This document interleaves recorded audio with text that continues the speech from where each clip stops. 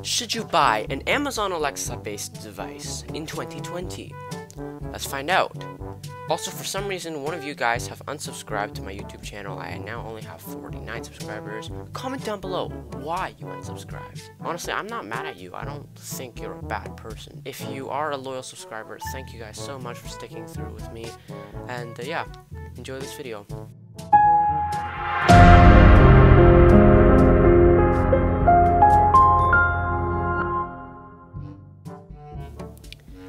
Should you buy an Amazon Alexa-based device in 2020?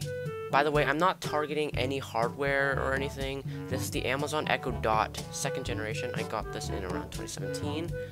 It's a pretty good device, but I'm not talking about the hardware, I'm talking about the software. So this applies to any Alexa-based device. It could be your phone, it doesn't have to be an Amazon Echo, it can be anything that has Alexa enabled. So, is it worth it? Should you invest in it? Well, if you want to experience the cutting edge of tech and voice recognition, go ahead. Amazon Echo Dot is going around for like 20 bucks on a good day, and these are pretty good little devices. If you have a smart home, go for it. There also is a problem. Listening to music. If you want to listen to music on this for free, well, you can. You have to choose a radio station. Let's say I ask Alexa to play Despacito. Alexa's gonna tell me I'm broke and I have to buy Amazon Music. And I'm not gonna do that when I could just watch it on YouTube. So, yes, I do understand the artists are trying to make money. They need to put food on their table. But still, it's just not worth it. If you're going to listen to music on this, then don't.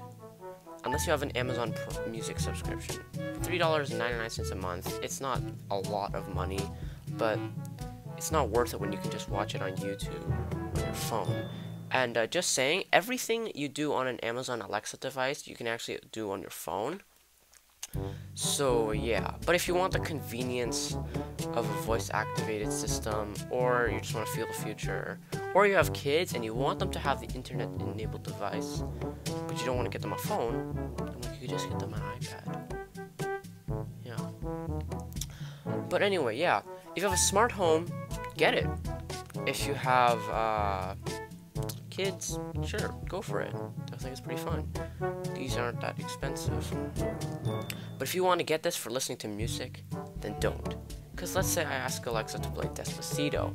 Alexa will say, no, I'm sorry, I can't play this song. Here's a radio station that's based off your search. And guess what? It's the actual song. Most of the time, it actually plays the actual song just from a radio station, and after the song ends, you have to rewind it again because it's just going to keep on playing random other songs. But you still get to listen to music for free on this, on radio stations. And yeah, you could also listen to audiobooks, I guess. You get one free audiobook from like Anna Green Gables, The Secret Garden, and some other book, I don't remember. But yeah, so smart home, yes. Kids, yeah, sure. But if you're just a normal person, well then don't get it. I don't suggest it. Unless you do have a smart home. You could link up a system, or you could use this as a phone. Or if you have someone who is visually impaired or blind, you could use this. It'll make their life quite a lot easier. Alright guys, thanks for watching this video. This is pretty short, I know. But yeah. Please subscribe, like this video, turn notifications on. I'll see you in the next video. Bye.